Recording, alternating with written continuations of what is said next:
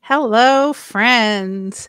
It is a really great pleasure to be here with you in March 2022 in the 31st season of the New York Review of Science Fiction Reading Series.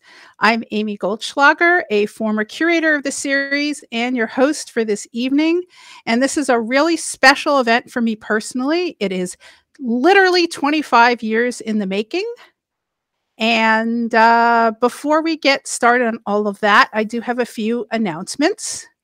First of all, the April reading, which we have just scheduled for April 5th, will be Robert V.S. Reddick, and we're very excited about that. He is a great reader if you've never heard him, so you should all be sure to tune in next month as well.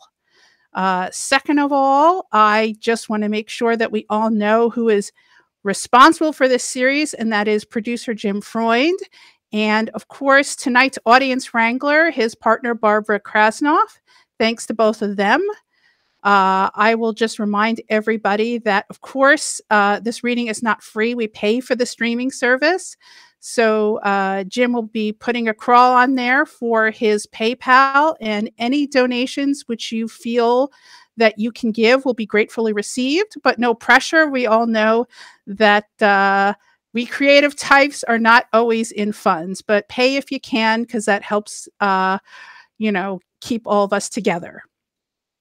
The next thing I ought to mention, which I will probably also be mentioning later for people who tune in after that, we will actually be doing a giveaway for this evening's reading of The Circus Infinite, which is published by Angry Robot and comes out in exactly 1 week. We will be giving out 5 copies, and all you have to do is send out an email to the producer of this series, Jim Freund, and that is JFREUND at ourwolf.com, and put Circus Infinite in the subject line, and we will randomly choose 5 people for this giveaway. Oh, and one other thing that I would like to mention, that Jim is, of course, also the host of the long-running radio series Hour of the Wolf, which is on WBAI. And the show has actually recently moved. They're trying a new arts block on the radio station. And so now it's on Mondays at 9 p.m. So it will also be available to stream later on the WBAI site. But it would be wonderful if all of you would tune in and give Jim the listenership that he so richly deserves. He always has wonderful guests. And I think that's pretty much it for that. So, on to the reading. Early on, I said this was an event 25 years in the making, and I was absolutely serious about it. This reading is actually very important to me personally. 25 years ago, I was an editorial assistant at Avon Books, and I was going through manuscripts and hoping to acquire things. And although I wasn't an acquiring editor for very long, so there are certain proposals which never got to happen, which have stuck with me for absolutely forever. First, there's a Rachel Pollack novel that would never happen about a romance between Greta Garbo and Amelia Earhart, and a Greg Frost novel, I think, that was about a floating school. But in this particular case, there was another novel. It was a section of a novel from an author, and his name was Wong. And I really loved it. And we went back and forth 3 or 4 times, and we tried really, really, really hard to make it work. And we just couldn't. There was different versions of this story of this lonely psychic who pretty much didn't have a friend in the world, who was wandering through this incredibly repressive dystopia, and who had powers of some kind and didn't want to be exploited, and just was really looking for love and friendship. And, there were sort of versions that I think there were fairies, and I think there were parallel universes. And we went back and forth, and it just couldn't happen. I left Avon and I went on to do various things. And I didn't hear from Khan for years, of course.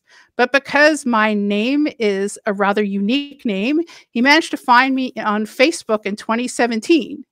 And he told me, oh, after that, I dropped the manuscript. I had a great career in nonprofit arts, but now I'm ready to pick up the manuscript again and revise it.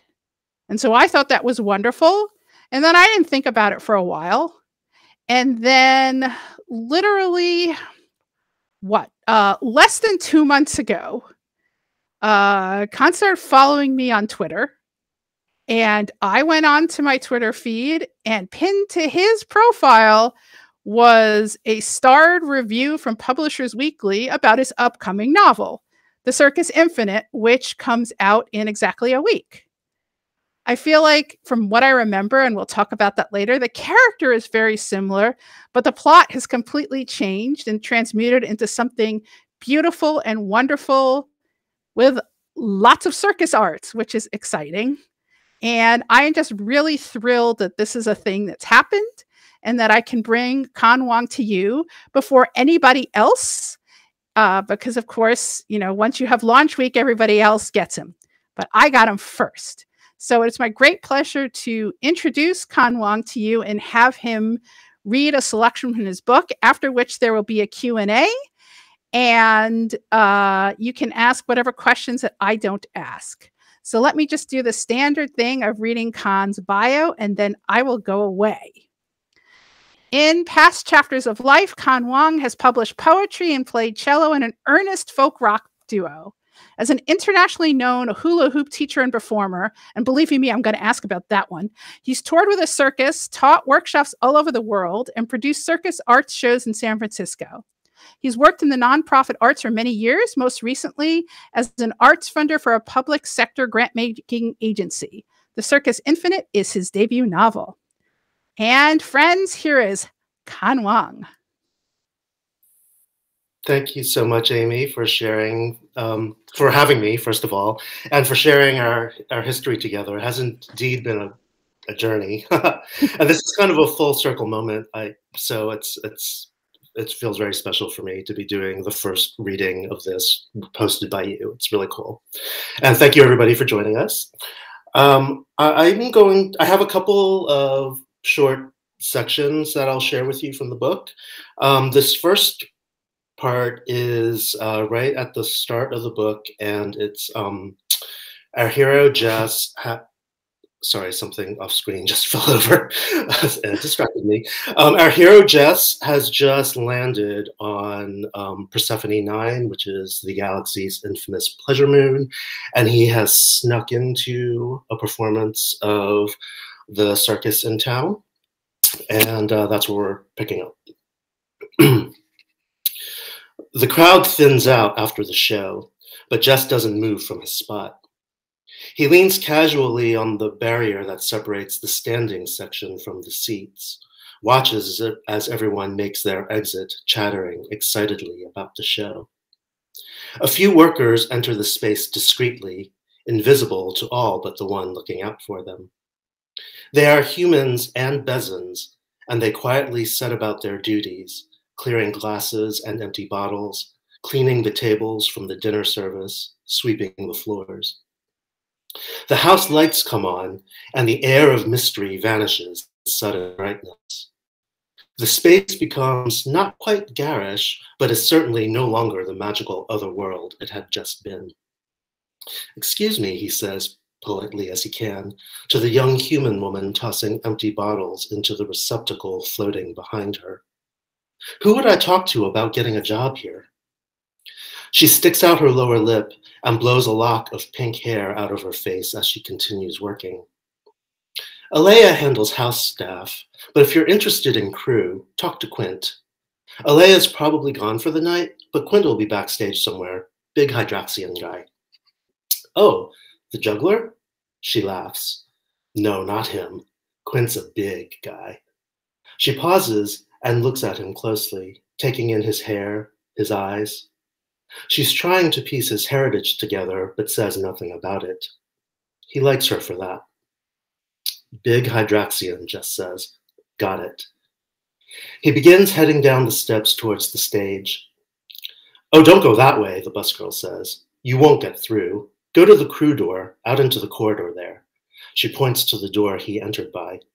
Go right, it curves around. There's a little alcove with a black door. It's unmarked, but you'll hear people and probably smell the clouds of reef. Thanks, he says, and follows her instructions. An attendant walking the other way steps in his path. The exit is behind you. I'm here to talk to Quint about some possible work. The usher sniffs in response and steps aside. Jess continues down the dim pathway towards the sounds of chatter and laughter. As the girl predicted, the pungent smell of reef fills the air. He follows the sound and the smell and sees a space where the curtains lining the walls are parted. He heads for it, then freezes when a multi-legged form emerges from the shadow. An insectoid being as tall as him steps into the corridor. It walks out on 4 back legs bearing a long abdomen, and its 2 front arms, or legs, are bent forward in front of it. Its head is triangular with rounded corners and 2 long feather-like antennae sprout from the top of its face, wavering slightly. Its large, bulbous, oblong eyes are violet and black, like the rest of its body, and they seem to refract the dim light. A mantidean. Jess has never seen one in person before. The being emits a soft hissing sound, some clicks, then says in nine-speak, "They will accept you when you make them float." As creeped out as he is by the large compound eyes gazing at him, Jess can't look away. He feels the alien's attention unpeel him to his very essence, and he finds, disconcertingly, that he wants to be seen. Is he being judged? Jess can't suss this individual, yet feels certain that he is being assessed somehow. He hopes he passes muster. "Thank you," he stammers out. He's embarrassed to be so flustered by the, for lack of a better word, alienness of a member species of the 9-Star Congress. But the Mantideans are the most alien of all of them, and he's never met one before. Not that he accepts that as an excuse. "Thank you for the advice?" "My pleasure. It's what I do. My name is Kush Onar, and my pronouns are he, him, after you," the Mantidean says and gives a little bow, gesturing toward the door while emitting soft clicking sounds. Jess pushes the door open, tamps down a feeling of revulsion at all the legs of the creature, person, behind him. He imagines the fine filaments of the front pinchers whispering the air on the back of his neck. He wonders if that's speciesist of him. The room is warmly lit as he enters, and he steps into a haze of reef, chordash leaf, and incense. To his surprise, nobody really pays him any mind, but he feels the keen attention of the Mantidean behind him. There's not much of the crew left, just a few lingering clowns gathering their things and dashing past him out the door. The trio of Bezin acrobats, triplets it looks like, stands together in a loose cluster, dressed in street clothes, satchels slung over their tiny shoulders, looking ready to go, but in no hurry. They laugh together at some private humor. "I thought you left," one of them says to the Mantidean with a look at Jess. Her sisters join her in looking at him, and he susses from them mild curiosity, tempered by indifference. "I wanted to see how this plays out," the insect person replies. Curious. The space is a mirror of the theater space, minus the stage and seating. It is filled mostly by mats and trampolines and aerial rigs and other equipment.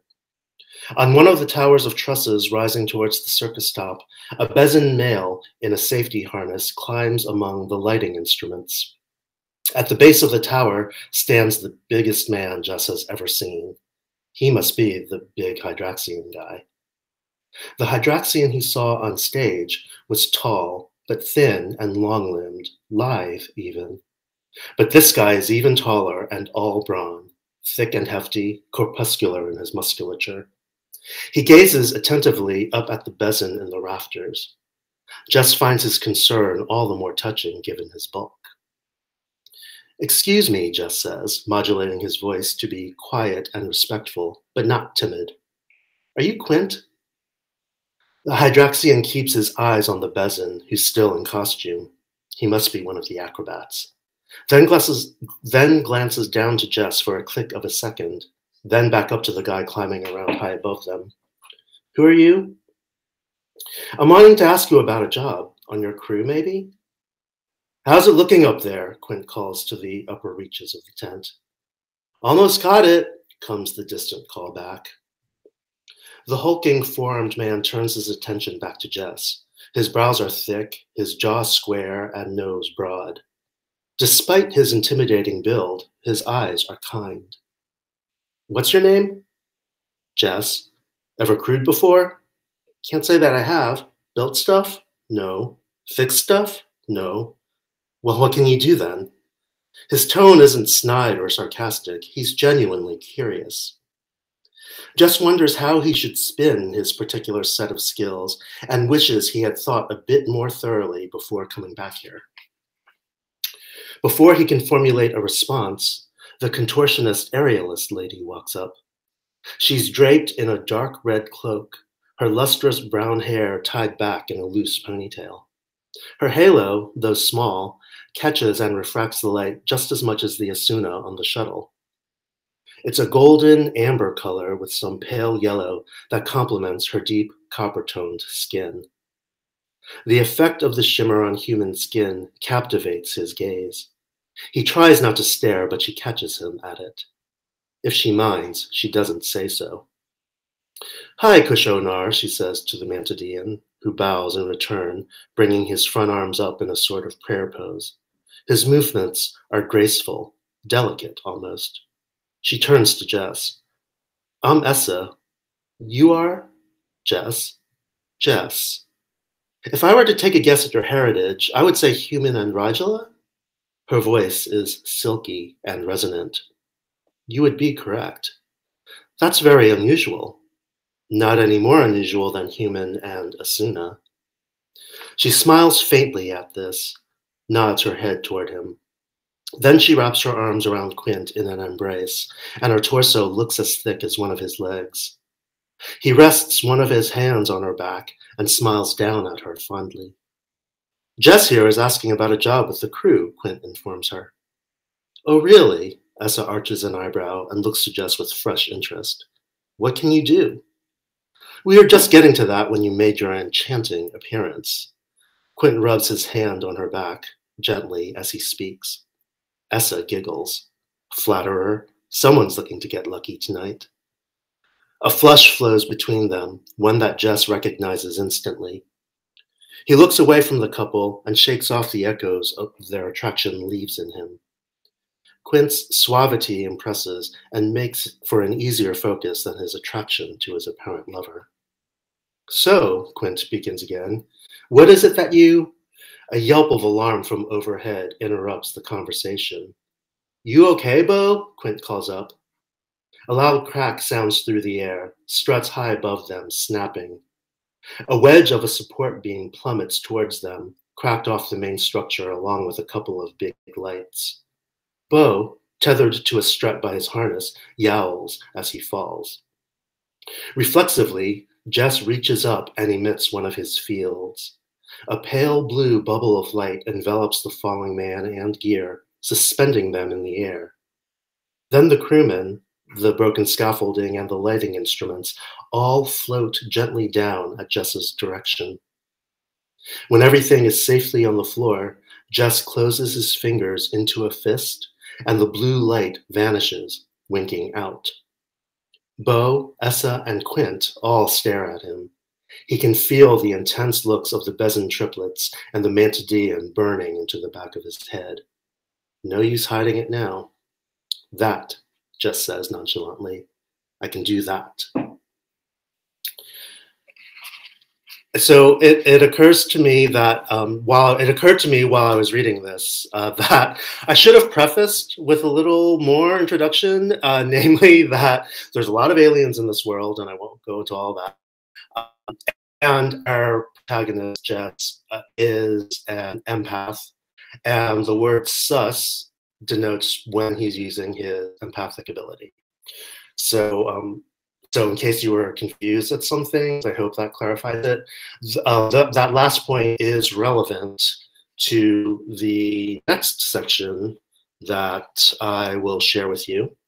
And it's a little later on in the book. And the manager of the circus has asked Jess to accompany her to a meeting with the local crime boss, who is the quote unquote sponsor of the show. And this is the first time that Jess meets the antagonist of the piece.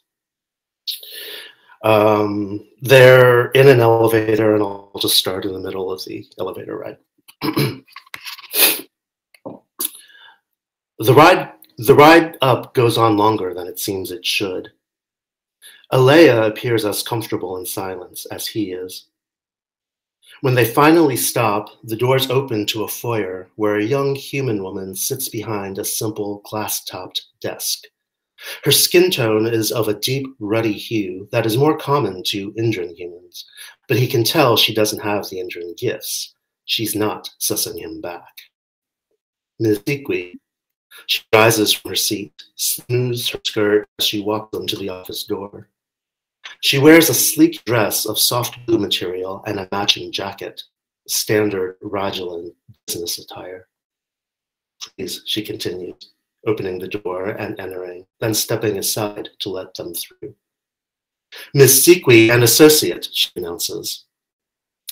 Thank you, a silky voice says from deeper into the office. The receptionist steps out and closes the door behind her with a soft click. The room smells faintly like fresh carpet and chordash leaf. His father used to complain about the increasing frequency of chordash smoking in business settings. He wouldn't have approved of this environment. Come in, Alea. No need to be shy. They walk deeper into the office, toward a desk that sits in front of an arched window overlooking Port Ruby. This curved pane of glass is framed by other windows that are long and rectangular, both of which are open. Curtains flutter in the soft breeze coming through them. The slate gray walls are lined with paintings. Pedestals are dotted about, upon which sit pottery pieces that must be very expensive. Closer to the desk, the walls are lined with sparsely populated shelves. Behind the desk is a Rajala, a bank of holographic displays glowing in the air in front of him. The fact that he is Rajala is no surprise. It makes sense that the big boss would be, or maybe a Lauren human. Both groups have reputations for unscrupulous business practices, after all, to put it mildly. Jess is slightly ashamed at the way he's profiling. He's glad he said nothing aloud. Hello, Nico, Alea says brightly, feigning cheerfulness. This is my secretary, Jess. Nico Dax takes Jess in with a glance. Human and Rajala. Jess nods. Yes, sir. Dax quietly chuckles as he pulls out a sleek silver case from a drawer. He takes out a rolling paper and pinches of shredded purple leaves from within. Humans must be the most prolific cross-species breeders in the universe. Jess is put off by this comment, but also acknowledges the truth of it. He himself had just, moments ago, been profiling in much the same way. This similarity between him and the man behind the desk is discomforting, and he shuffles his weight anxiously. He says nothing, and just watches as Dax methodically rolls himself a smoke. Have a seat, Alea. She takes the one chair available. Jess stands behind her, slightly to the side. Dax puts the smoke to his lips and lights it, filling the air with sweetness. Jess susses him, and the overall impression is not so different from the Rigella that surrounded him back home. No, not home, just back where he came from. There's a formality, an almost clinical detachment. Alea, on the other hand, comes off so much like a human. If he were to suss her with his eyes closed, he might take her for human. It's no wonder she left the Rigelan expanse. But why did Dax? Jess senses someone firmly in control of his emotions, highly intelligent, and somewhat cold. How can I be of service? Alea asks. Please, Alea, we've known each other for a long time. No need for obsequiousness. Well, what do you want? Seemed a little too forthright. Good. She's relaxing. Nico takes another remarkably graceful drag of his cigarette. He is fine-featured with high cheekbones and a sharp nose and a thin mouth. His eyes are deep blue, a vivid, dark shade that is unique to Rigella, though the silver hue of Jess's own eyes, or Alea's, is more common. Dax's eyes look like sapphires set into his pale blue skin. The Cirque Cosmica has done quite well over the years, he says. It's been a good investment. Mostly. Yes, we're all very proud of what we've created. It's really given the Luna Lux that extra little spark, something more elevated than the strippers and cheesy bands out there. He waves a hand dismissively at the window behind him. And all thanks to your vision. I commend you for that, Alea. Alea smiles, gives a small nod. Jess senses her nervousness rise again. She's waiting for the other shoe to drop. He turns his sense towards Nico, but finds it hard to get a read on him. But you and your merry little band of misfits have been at it for a while, and revenues are starting to slip. We're playing to full houses, but not sold out, not anymore. No more waiting lists, and 6 shows a week instead of 8. We couldn't keep up that pace, Alea protests, her nervous energy dissipating and giving way to indignation. The performers need rest. It's very strenuous on them, what they do. Then recruit some more. Bez is crawling with circus folk. Indra is full of musicians and performers. Besides, the show needs freshening up, Alea. It's getting stale. Adding that Mantidean was a nice touch, I give you that. An intriguing side attraction. But I want more. His voice is smooth, lulling even, but Jess senses the impatience beneath, the building threat. I have another associate who has quite a successful production on Bez. Some similar acts to what you present, but they're also doing different things. Sexy girls in big bowls of water, a whole group bungeeing from the top of the theater. That show tells a story. Where's your story, Alea? Well, that show has fire, too. Literally, people dancing with fire. I want fire, Alea. Where's your fire? Alea is bewildered. We can do that. Had I but known you were unsatisfied. Well, consider this your notice. My associate has made a proposal to bring his show to Port Ruby. I don't think this town needs 2 circuses, especially since the one that's here isn't even selling out anymore. Jess tenses. The man had already come to a decision before he called her here. I'll give you the next quarter, Alea. Zhuzh it up. I want sold-out houses again. I want demand so great you must turn people away at the door. That's what I need to see. He stubs his smoke out on a glass dish on his desk. Got it? Yes, Alea says, forcing stillness to her voice. I understand. And I'll need another 10% of the proceeds to make up for lost revenue. It's obvious Nico doesn't need more money, and he smiles as he tightens the screws. That will make it hard on the staff, Alea pleads. And to make the changes you're asking for, we'll need some new acts. We'll cut some of the old ones then. Do you really need all those clowns? They're acrobats too. I don't care how you make it happen. He holds his hands up, casting an unquestionable, apathetic air. Just do it. For the first time, there's a discernible edge in his voice that makes Jess's stomach clench. Don't cut the Asuna half-breed, though, Nico adds. Keep that one around. I understand. Very good. He spins around in his chair, turning his back to them, a blatant dismissal. Then, as an afterthought, he adds, do give my regards to your sister. He doesn't turn around when he says this, just looks out the window, surveying his realm. Alea stands, meets Jess's eyes, and begins heading for the door. They make a hasty exit, and the receptionist smiles without saying anything. Once the doors close, Jess asks about Alea's sister.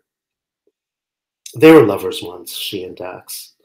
My sister had the audacity to break it off, a risky move, considering.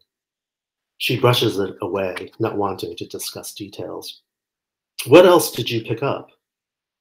He's having fun with this challenge, and he likes power tripping. That's not a surprise, I guess. He's pretty much made up his mind about the other circus, but there's a part of him that wants to be surprised. He wants to be impressed. But there was something else. He's not being as rational as he pretends. I sussed a kind of vindictiveness. This quarter he's giving us is really just a courtesy. She huffs at this. We'll have to really razzle-dazzle him then, with acts and with profit. So much so he can't deny us. I don't know how we'll manage the extra 10% though. The margin is so tight as it is. That was just petty. He's toying with you for amusement. Alea laughs, a humorless laugh. You're right. It is petty. He didn't need to make this even harder. I noticed something though, just now. What's that? You said this quarter he's giving us. Just senses Alea is touched, and he's not sure he can take it. His face flushes hot. I guess I did. She smiles again and says nothing more. So that's what I've got for you today. That was wonderful. Thank you so much, Con. Thank you. And for those people who joined us late, and for those people who are streaming this later, if you want more, you should pre-order Con's book from Angry Robot. But we're also giving away 5 copies if you send an email to jfreund@ourwolf.com with Circus Infinite in the subject line, and you do this before Sunday evening, you will have an opportunity to partake of this giveaway and get one of 5 copies. So that will probably be an ebook, by the way, because, these days shipping tricky. So anyway, thank you so much. And now we're going to segue into our Q&A, and people who want to ask questions, please do. But of course, I have my own questions. And I know some people are probably going to ask you the same questions over and over, and you're going to get tired. So I'm going to start by asking the question that really only I can ask. And I've just been really curious. How did we get from the drafts that we have that I kind of sort of remember 25 years ago from today? Because if I remember correctly, it was a very repressive dystopian Earth. And there were a bunch of different things that Jess could maybe do. I don't think the gravity thing was in there. I think there was seeing fairies possibly. And I think there was something about parallel universes. Yeah. But I don't remember what else. How did you get from there to here? Well, first of all, it was a different protagonist. Kind of a version of the same person, but really a different protagonist. So when I had contacted you in 2017, saying that, something clicked in my head and I'm rewriting this book, I did in fact rewrite the book. But working off of a version of that same kind of dystopian thing that you had previously read. And you know, that draft served to kind of just get it out of my system. But I kind of felt like it wasn't working. But then I took another run at it and decided to no longer set it on Earth. And it was on this other world, Indra, that humans had settled after fleeing a devastated Earth, you know, after they killed the planet. And it ends, that version of the story ended with humans being invited to join this alliance of worlds. And again, that version of the book was also set aside, but this alliance of worlds was intriguing to me. That I arrived at the end of the second rewrite of the book that you saw 25 years ago. And so I kind of developed that out further and thought it was an intriguing world and wanted to have a story in it. But I wasn't sure what the story would be. And for a long time on kind of my writer bucket list was to write a circus book. But I had always thought that it would be an Earthbound circus book, you know, like a Ringling Brothers or Cirque du Soleil kind of thing. And then Alien Circus clicked, and then that's how we got here. Jim Ryan was wondering if there was a particular circus you had in mind as you wrote it. And I'm just in general curious how your experiences in the circus arts fed into how you created the circus. Well, I think it's pretty clear I drew a lot of inspiration from Cirque du Soleil, at least from what's in the show. With the addition of like alien creatures and like people who can do other things that humans can't. But as far as my personal experience with performing and being a part of a circus for a brief time, I mean, that certainly informed like the backstage scenes, the bits about where they're having to revamp the show and coming up with different ideas, brainstorming new acts, rehearsing their acts, the backstage banter, the pre-show jitters, like all that kind of stuff came from my direct experience of being a part of that world for a time. And how does the hula hoop expertise feed into it all? Well, I mean, that was part of that. That was part of, being, being a performer and everything. So it's kind of part and parcel of the same thing, really. So, yeah. Okay. I did also want to ask something about the style, which you're doing something interesting, which I think is going to spread. I have noticed it's something that Charlie Jane Anders does in her book, Victories Greater Than Death. Mm-hmm. And K.M. Sparza kind of does at least somewhat in First Become Ashes.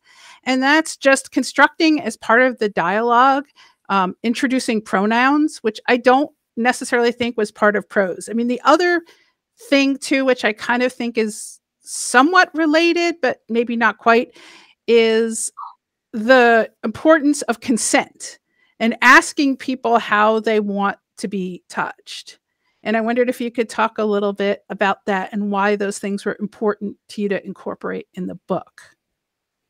Sure. Well, I'll start with the pronouns one first. I mean, part of it is just wanting to normalize the sharing of pronouns.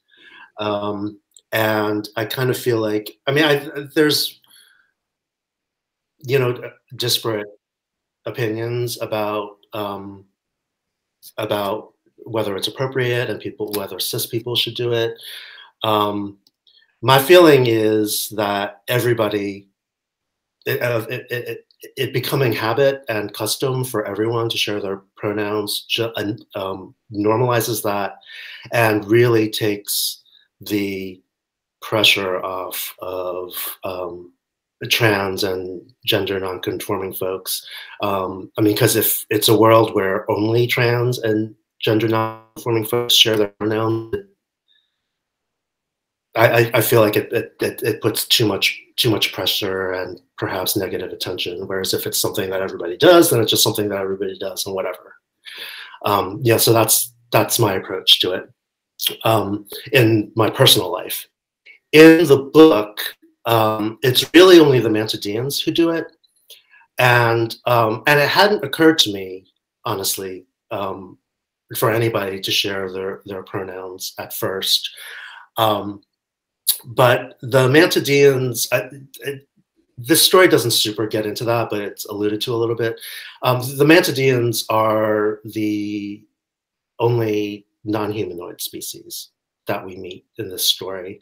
And their whole culture and biology, including gender, is very mysterious to the humanoid aliens.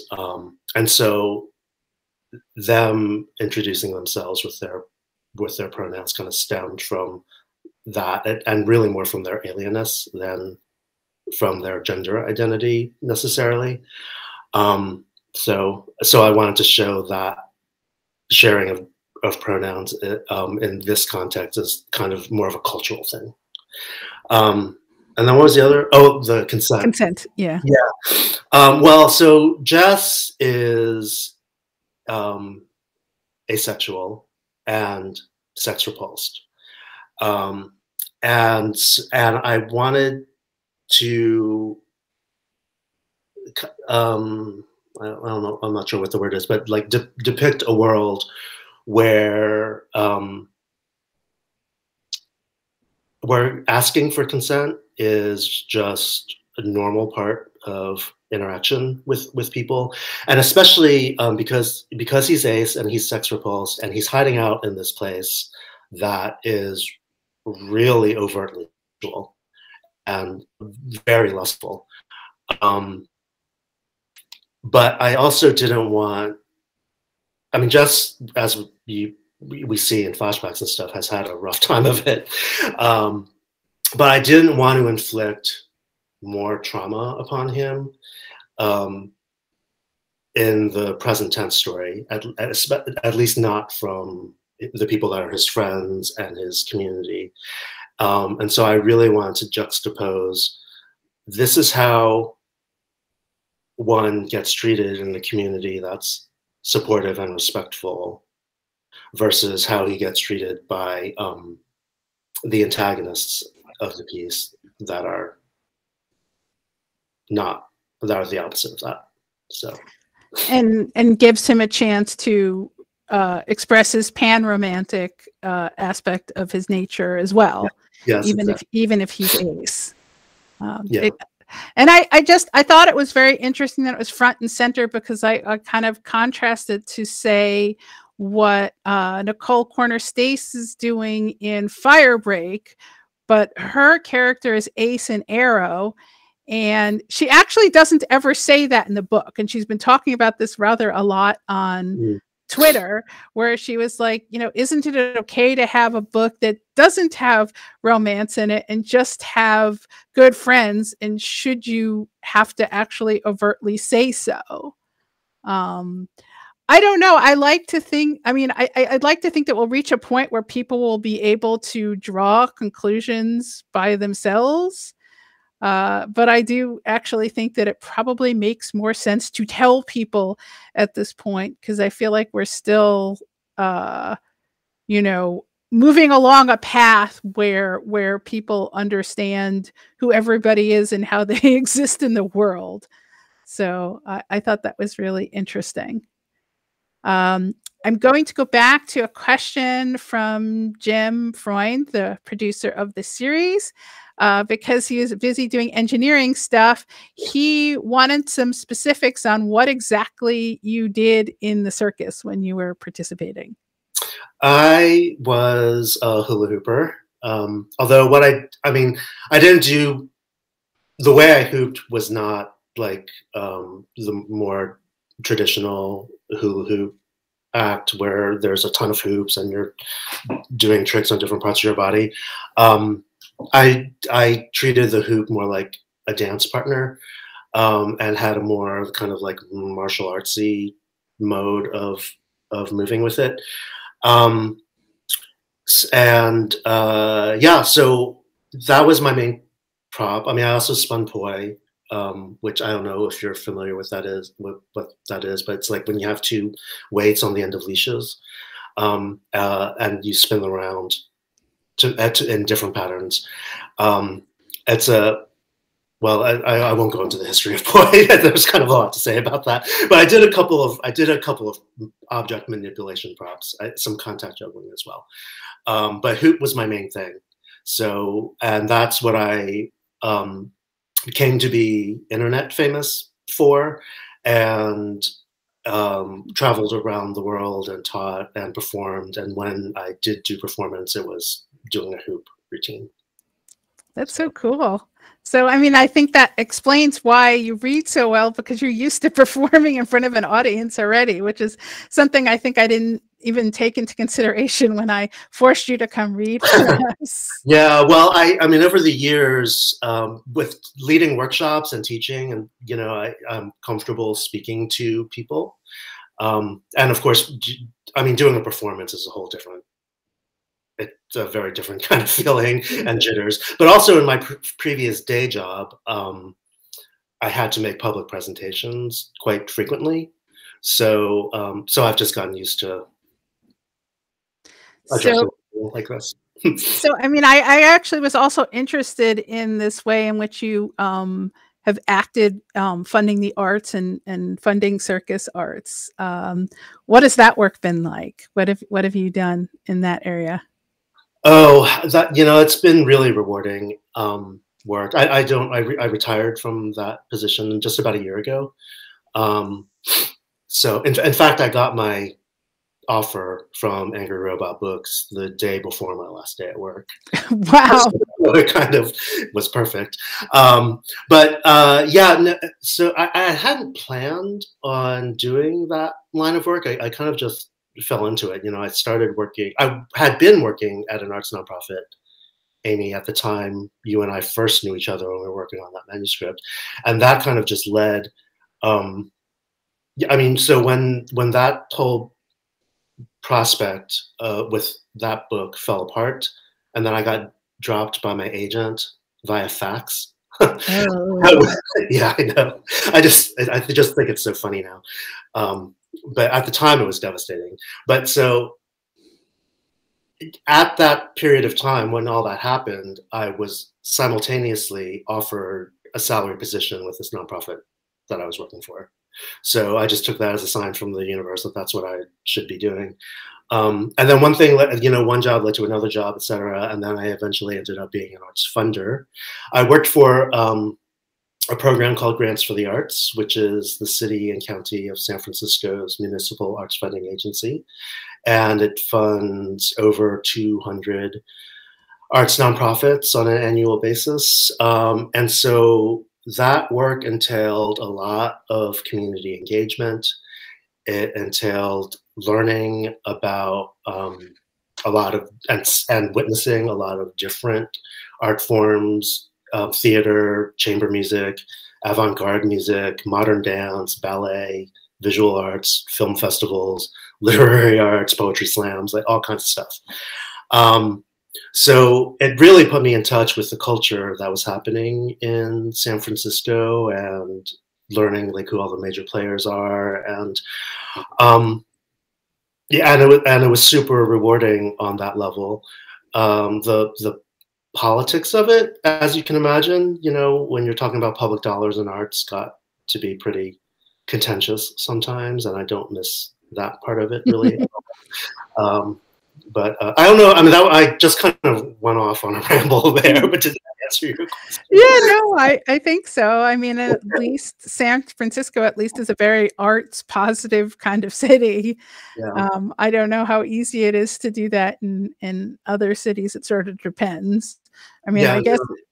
I guess you're probably competing with other people everybody's competing for dollars to get their work out there. Yeah, for sure. So the program that I worked for was funded by the hotel tax. So there was a kind of set revenue stream that supported it. And it, I think, was a testament to the city leadership at the time that created the program. Understanding that culture, that of the arts and culture, was part of the draw of people wanting to come to San Francisco on vacations or whatever. So yeah, so that was that. Well, the other aspect in your bio that I'm gonna interrogate, and I bet Jim Freund would want to know this one too, which is the earnest folk rock duo. What was that about? Oh, it was, you know, it wasn't.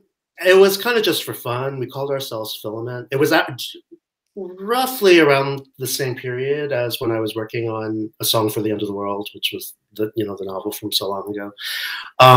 And so I was working at the time at a place called the Old Town School of Folk Music that had these open mic nights, and I ran the open mic nights.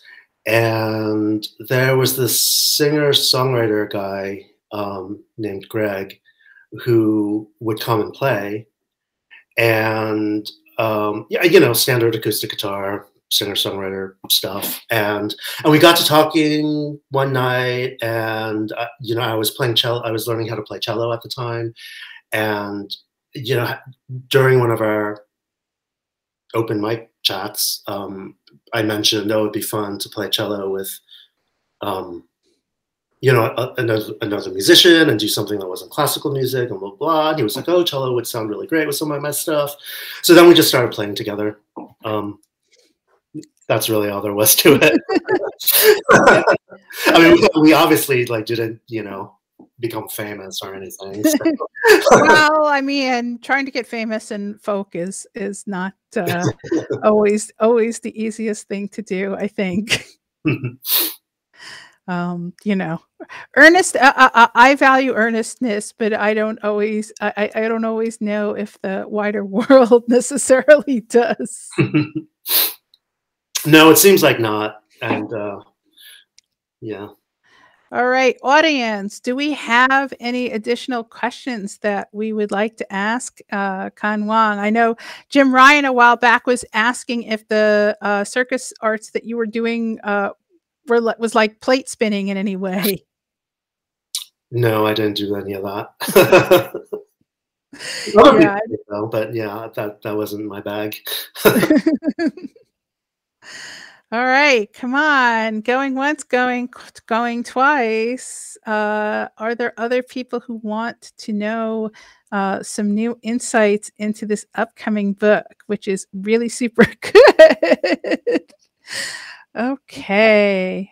Let's see. Let's see.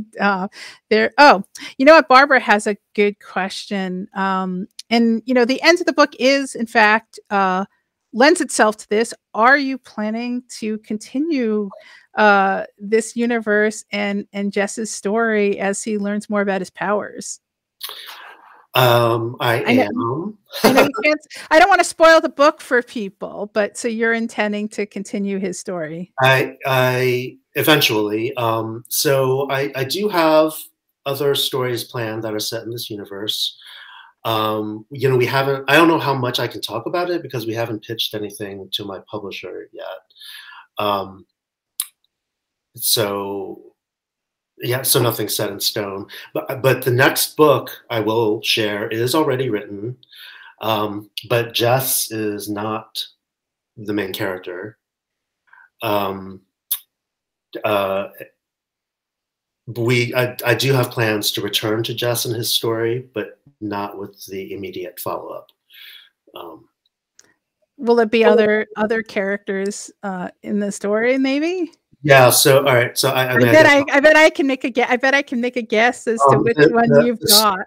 The star of the next book, should it happen, is Esme. I was right. I knew it. Another and there's person. a time jump, and it's a few years after the events of the Circus Infinite. Let's see. And let's see. Here's this question from Jonathan Gladstone Gelman. Is TourDash a delivery service for Regellian Pharmaceuticals? I know how we answer that one. Well, I maybe did not enunciate, or it didn't come over the mic well, but it's TourDash, Chor with a CH. And it's a type of leaf that people in this world smoke. It's basically their version of tobacco. So, but I mean, I would just say in general, you're going to continue to infuse your storytelling with the arts and performance arts in general. That would be fair to say, I think. Yeah, I think that's becoming part of my brand, at least at this initial phase of my hope to be career. Yeah, I love space fantasy and space opera,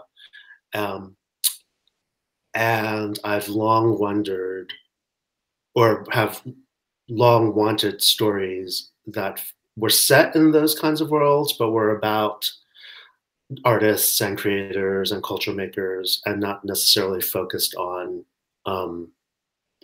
political leaders and starship crews and war and battles and all of that. So I am making an intentional choice to write those kinds of characters. Well, that seems fair to me. Let's see. Is there anybody else who would like to ask questions?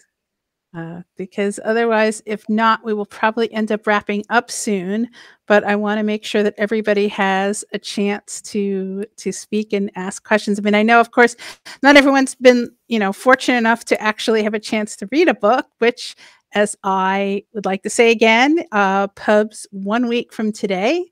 So get your orders in. And up to 5 people listening can get a free copy of The Circus Infinite by sending an email to jfreund@ourwolf.com before Sunday evening, and just put Circus Infinite in the subject line.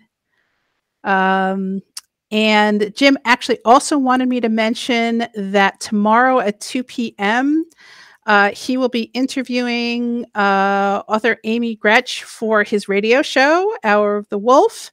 And that will also be live streamed on the Hour of the Wolf page and also on YouTube.